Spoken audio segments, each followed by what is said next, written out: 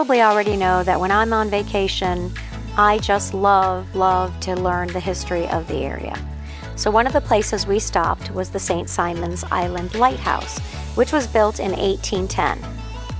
The original lighthouse was 75 feet tall and was octagonal, and then had a 10-foot oil-burning lamp on top.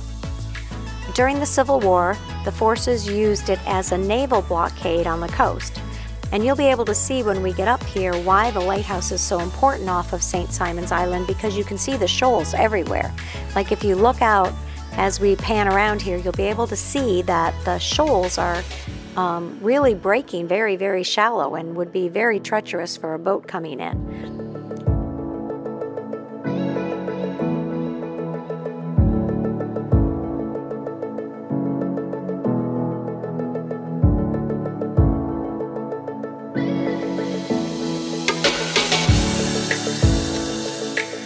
So, in 1862, the Union troops came in and the Confederate soldiers actually had to abandon the area, so they actually destroyed the original lighthouse. Then, the government came in and constructed a new lighthouse in 1872.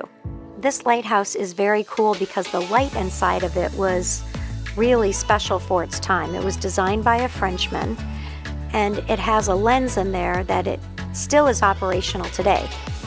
It projects 4 beams of light and flashes every 60 seconds. But in 1934, electricity replaced the kerosene.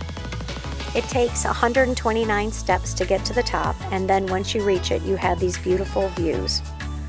Hike the 129 steps to the top of the lighthouse, you're rewarded with this amazing view of the coastline and the downtown area. It's a 360 around the top of the lighthouse. You can see the shoals out there, and I think about what it must have been like to be the light keeper there, and to have to light that every night and make sure it was going so that the ships didn't hit the shore.